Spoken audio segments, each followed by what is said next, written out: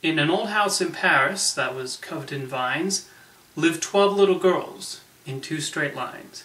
This was the opening verse of each book in a series of delightful children's stories written by Ludwig Bemelmans, with the focus being on an old girls' school, and in particular one young girl, Madeline.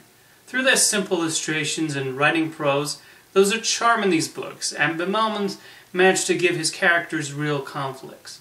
The first book, published in 1939, famously involved Madeline getting her appendix out and the excitement that comes from this. While the adventures of Madeline never got too grand, that element also allowed the books to stand out. A constant in the books was Madeline's relationship with the nun who ran the school, Miss Clavel. She frequently delved with Madeline's inability to stay in line, and yet she nonetheless understands her actions. That dynamic is definitely key, as is Madeline being a spirited and likable lead. Bemelmans didn't give the other girls a lot of characterization, mainly to build up Madeline's personality. That's logical, as the focus of the stories was frequently on her. Each book expanded on Madeline and added new elements to her world, including a dog named Genevieve and the Spanish ambassador's mischievous son, Pepito. Bemelmans took great care in making the stories fun with the right lessons in character development, and I think that's why the books have endured for so long. The illustrations too. The 12 girls walking in a straight line in their yellow outfits is instantly iconic for a reason.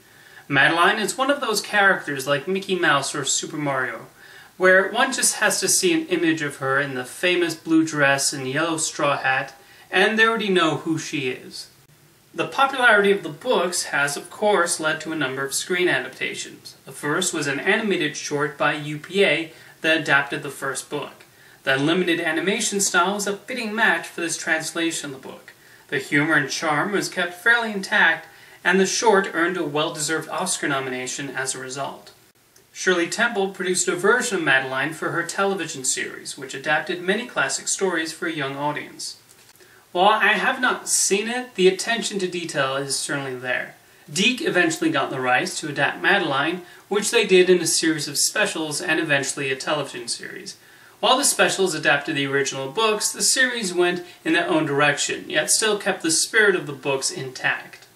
The animated series and specials also tried to give more personality to the other girls in the school, although Madeline remained the star of the show. These were my introduction to the Madeline stories, and I imagine that was the case for many around my age. In 1998, a film adaptation was released that combined 4 of the books into one story. Something that has to be admired about this take was it didn't really attempt to modernize the material. They kept it in a period setting and did not fill the movie with scatological jokes and pop culture references. It was a very respectful take on the books, although combining them together led to it having an episodic feeling. While the nationalities of the characters were kept the same, Madeline, the other girls, and their landlord, Lord Cuckoo-Face, were given British accents, and Miss Clavel and Pepito had American accents. I understand the idea was to make it more palatable to English-speaking audiences, but then all of the extras are speaking French. The film also throws in a plot involving Soviet spies trying to kidnap Pepito, and that's when it ventures closest to Home Alone territory. With that said, Frances McDormand is great as Miss Clavel, and Hattie Jones makes for a charming Madeline. She apparently came this close to playing Hermione Granger, which I can believe. There is an innocence to the film, and it's a family film that is willing to develop character. This adaptation also changed Madeline into an orphan, which has led many to believe she was one in the books. I think the filmmakers did that to heighten the stakes for the subplot where Lord Cuckoo-Face plans to sell off the school, so it's not a bothersome departure. And the ending is rather sweet. If you're a fan of Madeline, it's not bad.